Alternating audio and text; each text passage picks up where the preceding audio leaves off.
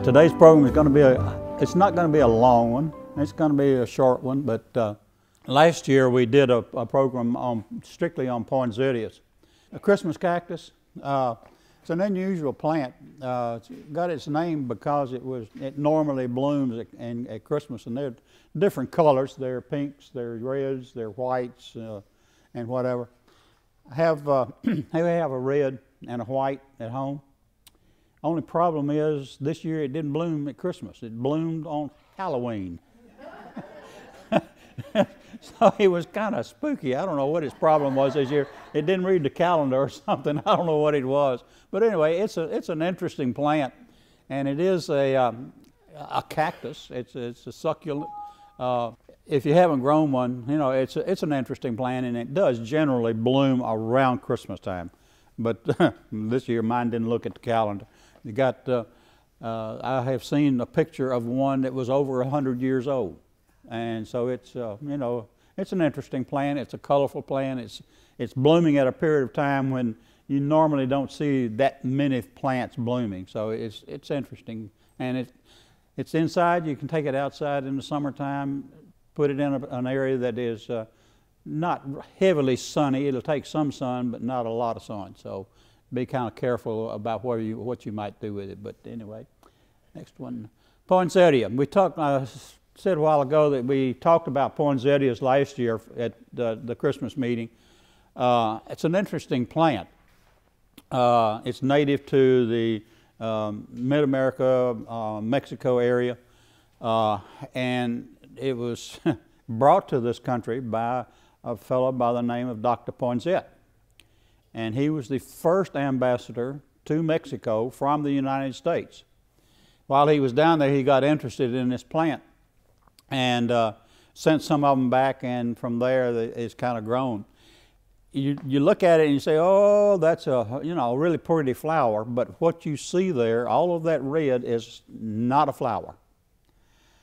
They are leaves that are up at the top of that plant, and if you can see, I don't have a pointer, but I can walk up here right quick.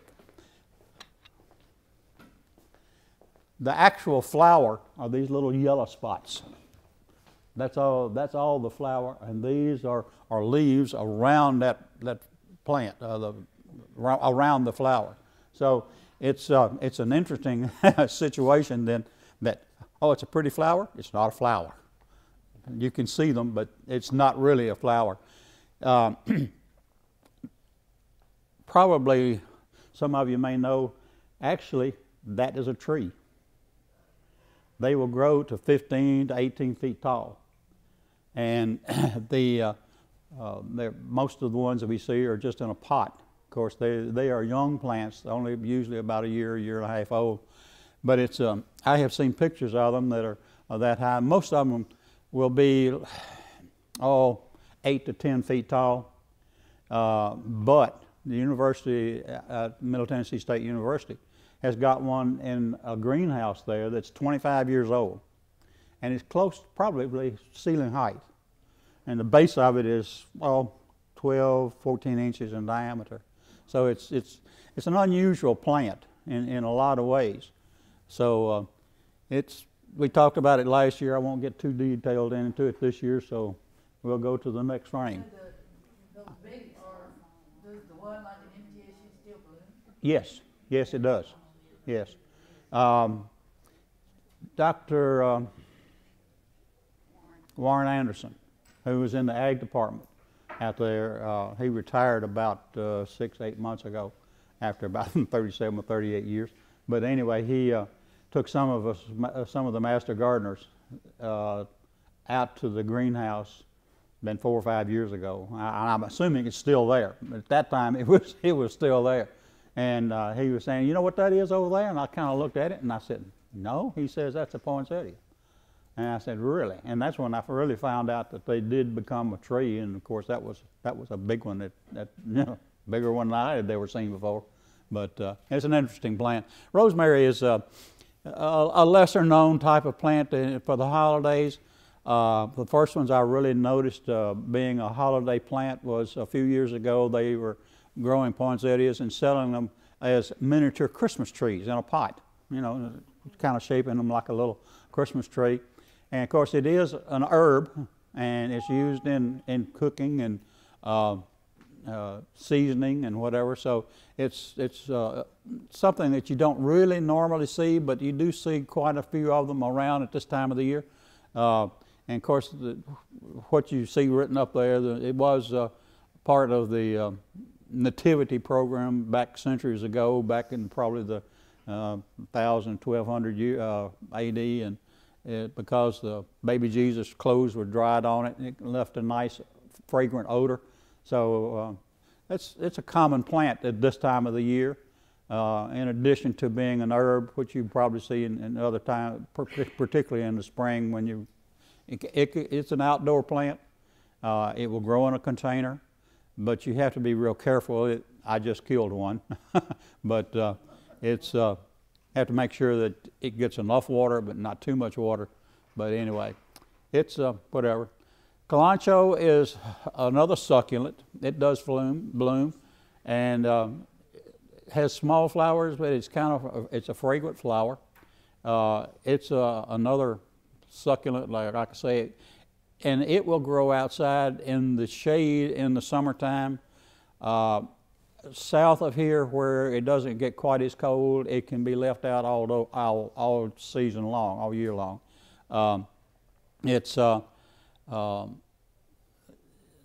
Temperatures, I believe, temperatures it prefers is somewhere around 40 to 45 degrees. But if it gets down much lower than that, then it starts to stress out and will die. But Florida and southern Alabama, it'll live all 12 months out of the year. Mistletoe, this is an interesting plant. Of course, it is a parasite, believe it or not. It's one of those things, those little white berries. Birds will carry them around and deposit them on different species of trees. And from there, it's kind of a waxy thing, gluey, and those berries will stick to the bark, and they will sprout, and the roots will grow down and grow into the bark of the tree that it's attached to or deposited on, and from there it will grow and form a little small cluster of mistletoe. Matter of fact, a few days ago we happened to pass by a tree, and I said, "Look, mistletoe up in the tree," and it was a little small cluster about the size of a basketball. They don't get very big. But it does, for the holiday season, it goes back to medieval England when you ladies, you're supposed to let if you're standing on it, you're supposed to let anybody kiss you. And it's an insult if they don't. So be careful of walking out. I don't know if they've got any mistletoe here or not, so be careful when you walk out. But it's an interesting plant. Cyclamen. It's another interesting plant. It's also, I believe, one that has an interesting fragrance. Of course, it has multiple colors. It's a plant that enjoys cool but not cold. So if you have it in the house, if you can put it in a room or part of the house where it's a little bit cooler, it grows better and blooms better, and so it's an interesting plant. Holly is a Native American tree, and believe it or not, they're male and female trees. And the pollen from the male is, if they don't have, the female tree doesn't have a male tree close to it, it doesn't create the berries. So you have to be real careful about if you would like to have a holly tree growing in your yard. If you want to have the berries, you're going to have to find a male holly tree to go with it in order for it to pollinate and form the berries. It's, like I say, is up there. It's from roughly New England all the way down into Texas. And it's cold hardy. It grows well. It grows to a rather large tree. I remember as a kid there was some neighbor of ours had a holly tree, and my mother would go over there occasionally in Christmas and cut some small twigs that she would use to decorate the house at Christmas time. So it's a beautiful tree. It's evergreen, and with the red berries and all, the red and the green kind of what we look for at Christmas time. So it's an interesting tree. This is it's really kind of hard to read, and I just put it in here because it is some interesting information, and I'll let you just take that home and get a magnifying glass and read it, because it is an interesting little article there about the holly sprig. So go on to the next one, please. Amaryllis, of course, we're all familiar with amaryllis. It's a nice big plant that has beautiful red blossoms on it. It is basically it's a bulb that you can plant in the yard, but we'll get into another little section a little bit later on about other things that you can do with some of these bulbs that we'll be talking about. But it's mainly, you'll see it around this part of the year, because you'll find reds and find whites, which are common to the Christmas season, the reds, the whites, and the greens, whatever. So it's an interesting plant. Spider lilies, of course, this is one of the lily family, but again, this is another one you'll see because of its red color. It's a pretty, but it's a little bit different than much different. The blossom is than the one you just saw. So, yeah. Yes, sure do. Paper whites, this is one of the daffodil family, and it's basically one of the plants that you can get Christmas time that has the whites. You can put the whites and the reds, and we'll talk a little bit about the daffodils and some bulbs here in a few minutes. But this is here mainly just to illustrate a white blooming plant that you can have at Christmas time if you are interested in having this plant, and we'll talk about that again a little bit later. Glorious snow, I have never seen this plant. It's a small flower, rather unusual, and it does grow in either white or pink, I believe in blue, of course the blue there. It's, like I say, I really don't know that much, but it was a plant that I found in the Christmas area that might be of interest, and you may want to do a little bit more research on it, more than I have on this. So it's just another Christmas plant that you find around. Crocus usually find in January, February, and it's a bulb that you plant in the yard, and it comes in and blooms usually when there are no flowers, because you don't find a lot of things that bloom in January or February. So I've even seen it coming up through snow. So it's one of the things that you plant early, and it blooms real early in the year. So if you planted them now, will they bloom? No, this is a little bit. It may bloom next year. It wouldn't be blooming. Planting it now, it wouldn't be blooming in January or February. It'd have to be something else. This is another one of the lilies. I'm not really familiar that much with the Kiefer lily. It's a member of the Amaryllis family, as it says there. But it is a plant that you can find that is blooming now, that you can take home, and you can force it. Like, again, we'll get into forcing plants in a little bit later. Narcissus, you don't think of buttercups or narcissus at Christmas time, but this is where you can get a red and a white color. It's an interesting blossom because it is so stark, so red in the middle and so white on the outside. It's something that could be interesting for. It gives the white and the red for Christmas, so it's an interesting plant. This is a red pink, as it states down there at the bottom. It's a large, it has a rather large blossom. Tulips, you don't think of tulips, and again, this is another plant we'll get into on down the line just a little bit. And a lot of people think it started in Central Europe. Most people think of tulips as having been in Holland. But basically it's an old plant, basically, as it says here, the Persian Empire. One of the first ones to use the tulip, and they were not close to the area where we normally associate tulips coming from, Turkey, and those it's a few hundred miles away.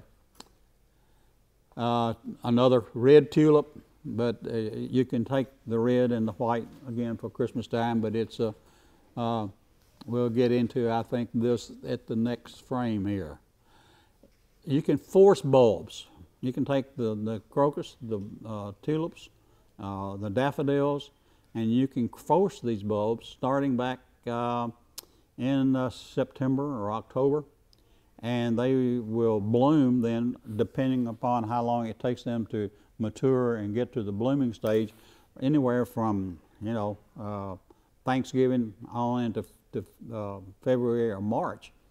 And it says here that you can how you can do it. You can start containers with a little bit of glass marbles or little fine river gravel.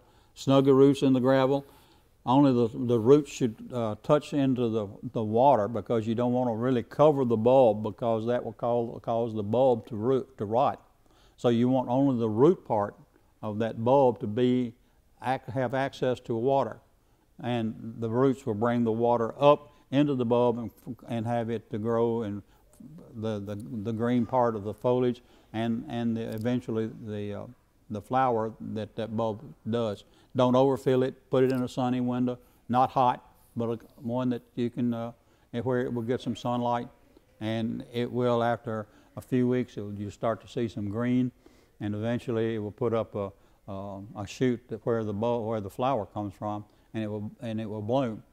Don't throw it away after it blooms. Just cut it back, and you can set it in your yard, then in the spring, and it won't do anything until next spring, and it will then come up and go through the process of growing and bringing up a flower. So don't throw that bulb away. Go out and plant it in the yard next spring, and it'll be fine. In soil, you can also plant these things just in a flower pot with potting soil. And what you can do is to plant, if you have kind of a tall pot, you can plant a few bulbs down deep, and then some a little bit more shallow, and some a little bit more shallow than that, and they will come up and they will bloom in stages. The deepest, the most shallow ones will bloom first, and they will die back. The second one will come up and bloom. They will die back, and then your third layer, and depending upon how many layers you've got there, you'll have different stages of blooms, and they'll last probably 2 to 3 weeks between blooming. So you can have a pot like that, and you can have blooms for 6 or 8 weeks if you would like to do it that way. Make sure you just keep things moist. You don't want to drown them by any stretch of the imagination, but it's an interesting process of being able to force those bulbs and still be able to use them at a later time. Force the potted blooms to bloom again next spring. Basically I've already talked about this. And a lot of these bulbs require a chill period. Daffodils particularly, I think, call for at least a 90-day chill period. If you get them when it's warm, you're going to have to put them in a refrigerator for about